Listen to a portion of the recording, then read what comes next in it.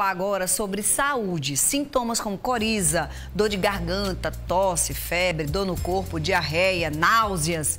A gente já fazendo, pronto, todos os sintomas de Covid estão muito comuns nesse momento, nesse período. É porque a gente já está com a abertura aí da temporada de viroses, as viroses de verão. Por chamada de vídeo, a gente vai conversar com o médico infectologista, Dr. Fernando Chagas. Oi, Dr. Fernando, boa tarde, seja bem-vindo. Boa tarde, Fernandinha. Boa tarde a todos que estão agora nos assistindo. É um prazer novamente estar aqui e poder levar informação aí à casa das pessoas. Ô, doutor Fernando, com o uso das máscaras, né, essa obrigatoriedade trazida pela pandemia, já há algum tempo a gente não via tanto caso de gripe, de virose, era muito mais Covid mesmo. Aí chegaram as vacinas, né, a maior cobertura vacinal, naturalmente as pessoas foram relaxando aqui, ali. Gente, o que tem de pessoa doente com uma virose, que é uma diarreia que não para, 7 dias, 10 dias, sintomas gripais, e não é Covid? Pois é, Fernandinha, a pandemia fez com que a gente começasse, né, a se cuidar em relação à máscara, a evitar aglomerações, consequentemente impactou na diminuição das outras doenças virais que são transmitidas de forma parecida, né, com a Covid-19.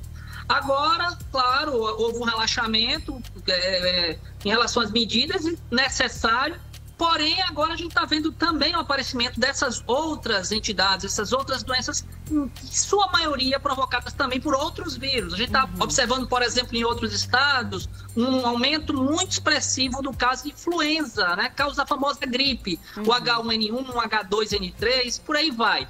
Claro que a mesma coisa está acontecendo aqui na nossa região também, né? Um aumento do calor, aumento da umidade relacionada ao calor, chove, não chove, acaba também fazendo que a gente se exponha, fica com essa região um pouco mais aí inflamada, um pouco mais fragilizada, que faz com que vírus outros também apareçam. Como você bem colocou, né? Nem sempre é a Covid-19. A gente precisa pensar também na Covid-19, mas também não pode esquecer dos outros vírus, especialmente a influenza.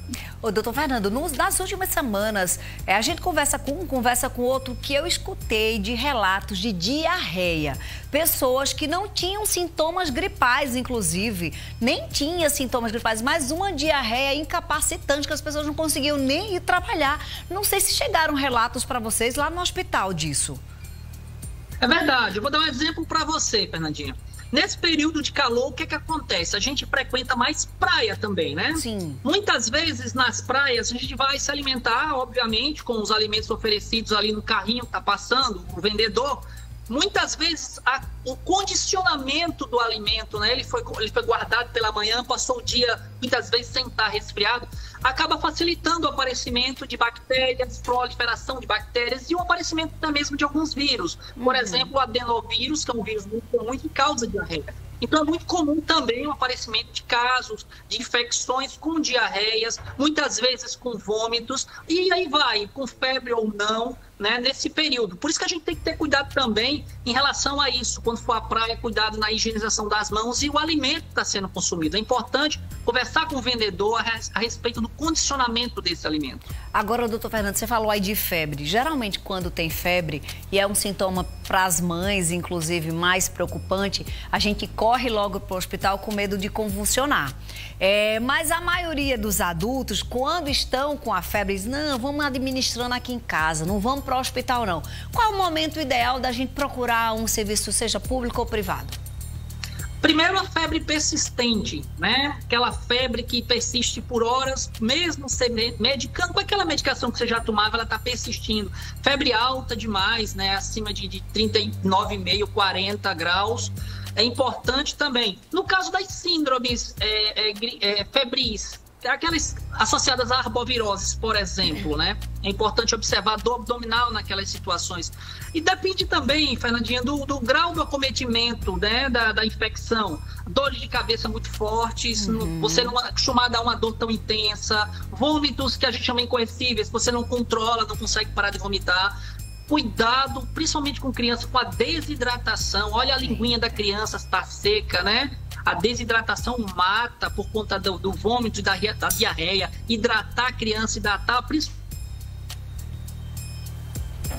Travou, minha... Mas ele tava a gente já estava concluindo, né? Meu papo com o doutor Fernando Chagas era justamente a questão da hidratação e não esquecer de ir no serviço público caso você sinta que tem essa necessidade ou está na dúvida da conduta, não é? Então, assim, de maneira geral, o @ doutor Fernando é Dr. Fernando Chagas Infecto. Lá ele traz muita informação, sempre muito atento, um grande médico, super competente.